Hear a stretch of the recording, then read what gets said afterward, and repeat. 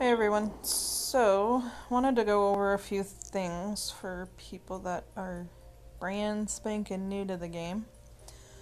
Um, as you know, I started Farmed and Dangerous for Training Alliance for Happy Hunting, and we filled up pretty fast actually. uh, on Boxing Day, I woke up and logged onto the game, and it was full at 30 members, so. As you can see though, we're a little shy of that now. A few people I think just tried out the game and they came to the Alliance and then they didn't play anymore. Uh, Pretty much logged off right after they joined type of thing and never played again. So unfortunately, we did kick a couple people, but that happens. Um, I did another video a long time ago on picking an alliance and how to kind of just pick one that's what your game's going to be about. So if you're going to be an active member, then you want to go for a place that's an active alliance. If you want to go for something more casual, there are casual alliances out there that just people play when they can, and they aren't necessarily looking for you to use up all your war flags or your war machine flags, and so you just kind of got to look for one that jives with your game type and suits you personality wise, and it's the same for an alliance. They're looking for members that are kind of have the same goals as they do. So in here, while we're not making the war machine a requirement at the beginning, we will be eventually, and as we all level up, and as of right now, war flags are, yeah, we're using as many as we can. I wouldn't expect somebody that just hit level 12 to have 30 heroes, but some do, and they save their feeders. So speaking of war, I'm just going to go in the war tab here. So it was just myself and one other person last war, so we got 5 of us on the battlefield this time. So the system automatically loops you in for your very first war, and I don't think too many people realize that. So as soon as you're at level 12, so Stormbreaker here, he was at last war, he wasn't leveled up enough, but now he's at level 13. So when matchmaking was going on, it automatically looped him in. So you have to play your first war whether you want to or not. So it does a tutorial for you, and it wants to walk you through that and take you to set up your team, and just shows you a couple things before war starts. But unfortunately, you can't opt out if you want to. You have to play your first one. So that being said, if you don't want to play wars after that, then you just unclick your participate in wars button here. So if somebody says, well, just opt out if you can't use all 6 flags, that's what they mean. It's this checkbox here. So every war runs Wednesdays and Sundays, at least for me in the time zone I'm in. And it'll end on 24 hours later on Thursday, and well, it actually starts on Saturday, I guess, and ends on Sunday, late Sunday afternoon. So before they run the wars, they do matchmaking though. So matchmaking will do a timer right here on the tab that I'm in when it's getting ready to match you with your next opponent. So matchmaking ends on Fridays around, I don't know, lunchtime, I suppose. And what that does is loop everybody that's got this participate in wars box checked. So if you need to opt out, you need to do that before matchmaking starts. So that just like the timer here, war starts in 9 hours 50 minutes, there will be a matchmaking timer as well. They generally give I don't know, 11 or 12 hours notice that matchmaking is going to start. And if you need to, you can uncheck that box. So that's very important. If you don't uncheck that box before matchmaking starts, you're going to be on the field. And that matchmaking includes you, which means if you don't use your 6 flags, your team's going to be down that 6 flags. So using your flags is very important because an unused flag is pretty much a guaranteed 0, right? And it won't help your team accumulate points to beat your opponent. So, and if you can't use them, yeah, definitely opt out. That's important. So, and each war is a different one. This one we got artillery strike, thank goodness. So you can only use a hero once. So what you may want to do for your first wars to keep this in mind, you can keep your 2-star feeders. So this kind of brings me to my next point. When I didn't have enough 3 stars, I used the 2-star feeders, and as you can see, I got Ivan favorited here. Well, I don't need to keep 2-star favorites, so favorited anymore, so I will unfavor him. But you can do that to make sure you have enough feeders to do cleanup with, or to hit a one of the opponent's weak teams with. And so it might only get you a few points, but it'll still help the team, that's for sure. Because you want to get as many war wins in a row as you can, because you want to get into the war chest. So if you get 5 points for a win, then you're going to get that war chest in 5 wars if you win 5 in a row. And that's important because you get a lot of promo mats in there. Promo mats that are not easy to come by, that's for sure.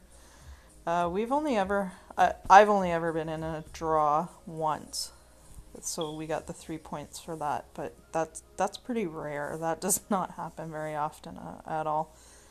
And the more wars you can play in means your participation level is higher percentage, which means more items will drop in your loot when the war chest is open. So if you can participate in wars and that is something you like to do, then great. It is fun, actually. Bigger wars are fun. I've had small wars and bigger wars. The more opponents on the battlefield, the more variety there is to choose from when you do your hits, and it is fun watching teammates, because you never know, right? I wish we could watch some of the battles live, but we can't. But it is fun watching one-shots, and if a bunch of you can get on at the same time to do resets, it does add another element of depth to it, where can be very fun.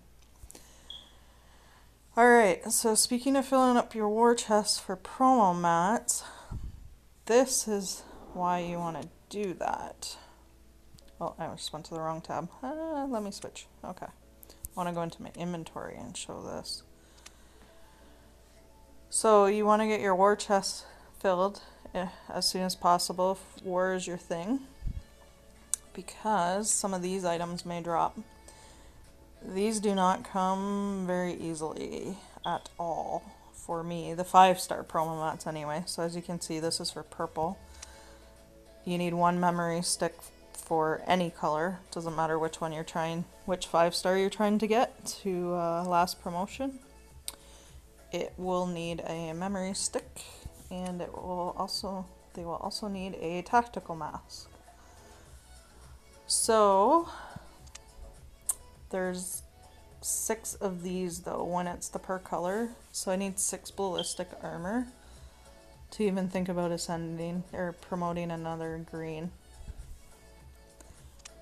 And I'll need 6 repelling gear for a red, 6 goggles for a blue, 6 speed holsters for a yellow, and 6 ghillie suits for a purple.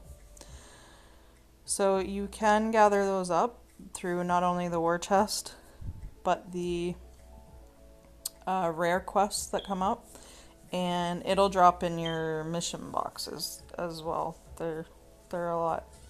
They're kind of more rare on the mission boxes, and you also get them from the War Machine loot, and the rare War Machines have a higher percentage of giving you a higher chance, I should say, not really percentage, but a higher chance of giving you the 5-star promo mats.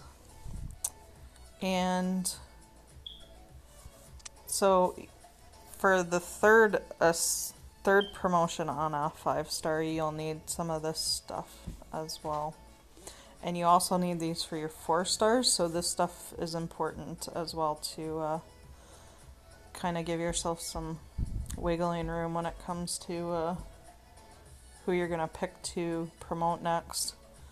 So assault backpacks are for yellows. This is Crowbar and Wrist Computers are the ones that go for both. So at third promotion of a 5-star, you need one each of the Wrist Computer and the Crowbar. And then that switches to the tactical mask and the encrypted memory stick for last promotion. And assault backpacks for yellow, vest is for red, surgical kit, and I've already used up the others for blue and green, so I don't even have any of that. Those items. It's a field camera and a defibrillator. Defibrillator is green, field camera is blue. I have tons of this stuff in my main account, but I haven't built up that much in this account as of yet.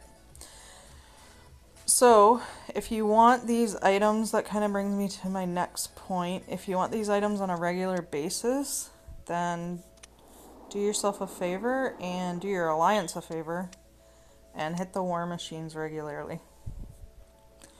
So ideally your alliance will be taking out at least 4 a week. It's not really designed for you to get every single War Machine out there because it'll keep going up in star levels, and some of them will be really difficult, and you'll be behind on flags sometimes to start out War Machines because you need it all the time right to the end of the previous War Machine to get them, and since you only get 3 flags at a time and it takes 4 hours to restore, you may not start with all your War Machines with 3 flags, so you do have to let some of them go. But ideally you should be getting at least 4 a week in an active alliance, even if they're just starting out. And as you level up and more your teammates level up and get more of a variety of heroes and can do color stacking with the War Machines, then you guys will get them quicker and easier, and then you'll probably get 6 or 7 a week, or you can probably string together a whole bunch at once. So every single kill you get on a War Machine, you get that loot, and there's a chance that those promo mats will drop.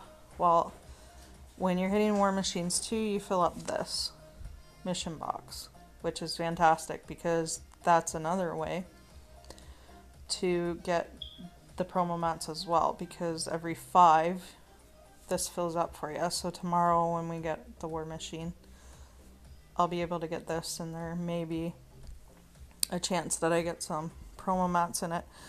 And it drops other loot that you don't always see, like it'll maybe drop 5 or 10 emblems at once too, which is good, and it'll drop flasks. So some of it's pretty standard loot in the War Machine mission box, but often you get that chance to grab something good. Sometimes it's high weapons parts, sometimes it'll be a 3-star craft weapon, which you need for weapon parts too, and so yeah. And War and the War Machine are basically the 2 sports that the whole alliance can participate in. It's the 2 things Small Giant offers as a perk to an alliance. So if you want to participate in those 2 things, find yourself a good alliance and you'd be good to go there. So for anyone that doesn't know, this is the fortune crate. So fortune crates will drop in your loot too. Now, I got an epic one for this, so I could kind of pick my item that I wanted. And so you can change it too if you are going to buy it. Each time you add an item, each time a fortune crate drops, it'll add an item here and the price will go up too. Once you get to 5, it will give you your recycle option. Somewhere down in the left-hand corner, it'll just say recycle, and you can recycle all the items. You don't have to buy these. And it will give you reduced loot. So it'll look more like an enemy's mission box or a hero's mission box. So by no means are you obligated to buy any of this stuff that they drop here. If you do want to buy it and you wait till all 5, then you can get this as well. Now in Canada, it's almost $9 to get the 5 items and the bonus mystery crate. It's not really worth it to me at all, especially for what this is. Like, I don't know, but some people probably buy quite a few of them. The only ones I have bought was this first one. With the epic crates, it may have a 5-star promo mat in them, and I remember one time I got, in the very first one, I got night vision goggles, and I bought that. It was like $2. It was like basically half the price of that, and I'm like, yep, for $2 I'll go for that for sure. So that's kind of a bonus if you ever get that and you get a 5-star promo mat in there. I mean, go for it. I did. So that's a basic rundown on the Fortune airship. So you can recycle the loot and get the reduced loot for free, so no problem. It's kind of a bonus way to get yourself loot. So yeah, you do want to see those. You do want to see those fortune crates drop in your loot, and they will. You don't get the epic ones too often, but hey, free loot is free loot. So, and once in a while in these drive-in movies, you'll get promo mats as well.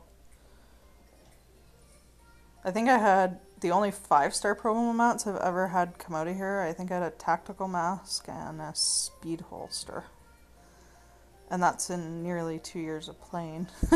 But you can get crowbars. You can get the 4-star promo mats as well. And now they're giving out the emblems. And I've gotten quite a few epic and legendary skill books from the drive-in. So, I mean, it's well worth taking the time to watch the advertisement. Alright, so I think I covered a lot of what I wanted to talk about. So there is a lot of importance to hitting the war machine. There is. Now, if you're just starting out too, like, food is not plentiful at all. I've said that in some of my other videos, and it's really not. And now I'm keeping it where it's more of on an even keel. But when you're first starting out, you get a lot of these missions which will give you gold. So a lot of people do a summons with it. We'll wait until they have 300 for an epic summon here. Either a colored one, color specific, or right now our seasonal summons on, and you can get some of the Christmas heroes. So that are only available during the seasonal, so once a year. However, if you find yourself like completely out of food or you can't keep going, there is the option to buy resources in the shop. Now right now for me to fill my food, it would be 806 gold. That's not cool. But it does change depending on how much food you have, how much capacity you have. Right now I'm 1506k, so that would be filling me up about 500k. So it cost me 806. But you can fill it 50% too. Same with the metal. I never really found that I've been that low on iron though. Iron and metal, I should say. Metal drops more than food does when you're farming. So I didn't really have an issue with metal ever, but some people have an issue with never enough food. So there is this option if you wanted.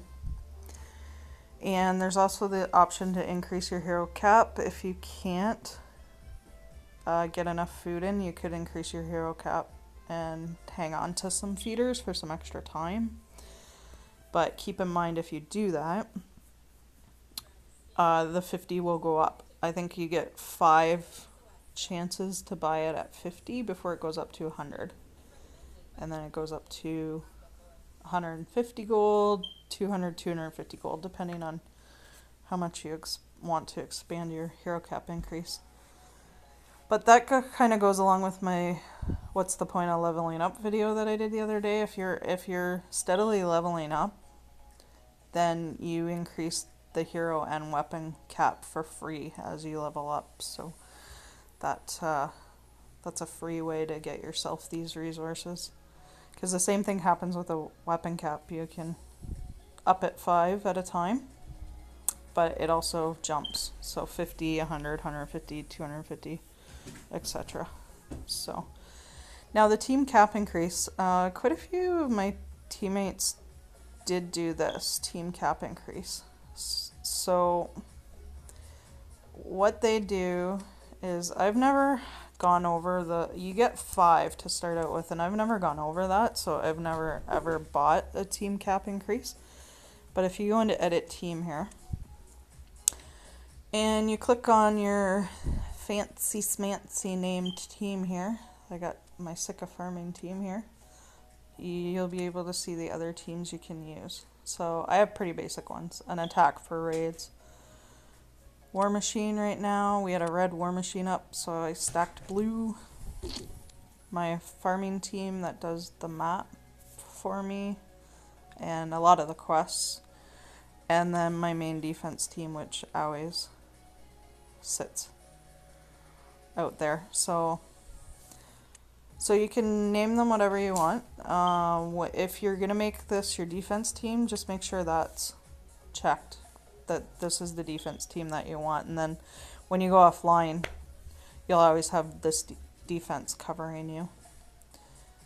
And yeah, so you only have so many. I only have 1 character left. I named it Sick of Farming and only have 1 character left to use. So why don't I do that? No characters left. So some of my teammates have expanded this quite a bit by buying team slots. Quite a few of my teammates like to fight mono, so they'll take all yellows in on purple War Machine. On a green War Machine, they'll take all reds in. So they want their teams already set up, ready to go. So they've bought the slots to do that. And one of my teammates names all his teams crap. So I don't know which crap team he picks. How does he know which crap team to pick when they're all crap? That just makes me laugh.